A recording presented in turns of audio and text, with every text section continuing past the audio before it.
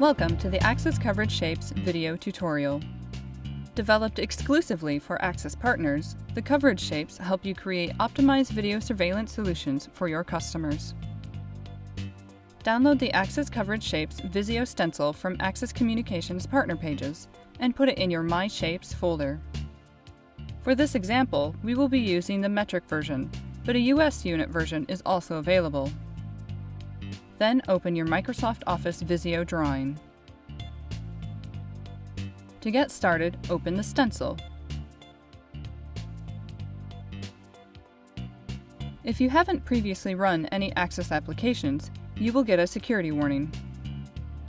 Choose Trust All from this publisher to avoid this message in the future, or choose Enable Macros for this session only.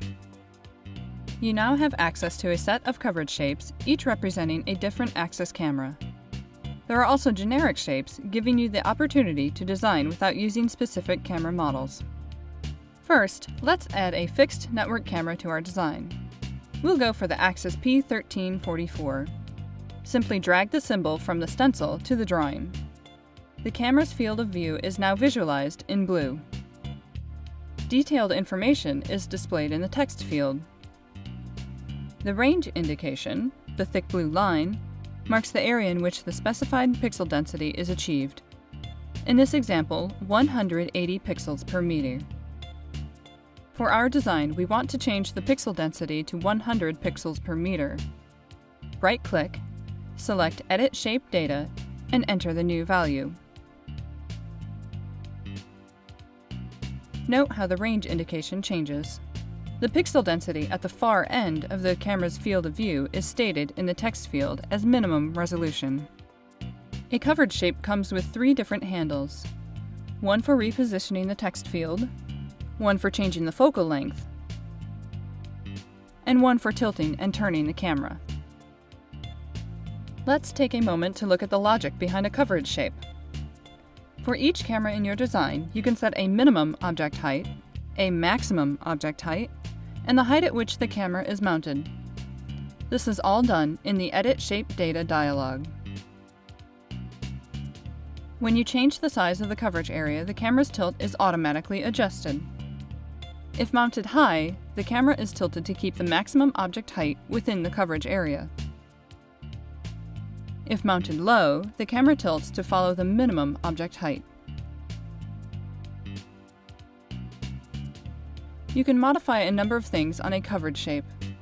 For example, if you select Horizontal Field of View Visualization, the field of view is shown more traditionally, not taking the camera positioning, camera angle, or object height into account. Selecting Axis Corridor format makes the camera rotate 90 degrees.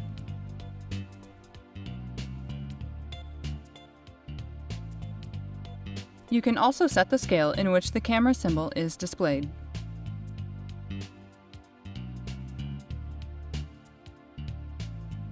Let's add a PTZ camera to our design, the Axis Q6034. Since we now have more than one camera, we will assign them individual names. To further distinguish between the two cameras, we'll let the PTZ's field of view be displayed in purple. For PTZ cameras, you also have the possibility to switch complete coverage view on and off.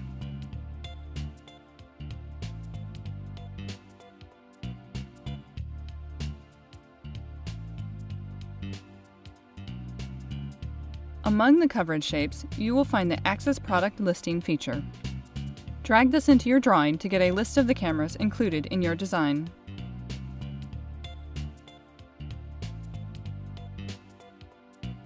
Should you add or delete a camera, update the list by right-clicking and choosing Update.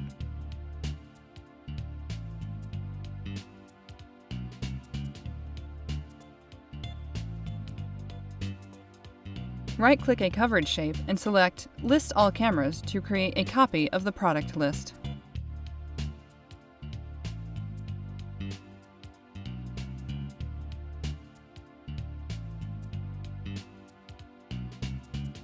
Your design can be saved and viewed in different formats. Access coverage shapes not only makes design easier, but also helps you present your video surveillance solution to customers in a professional and engaging format. We hope you will find the access coverage shapes useful.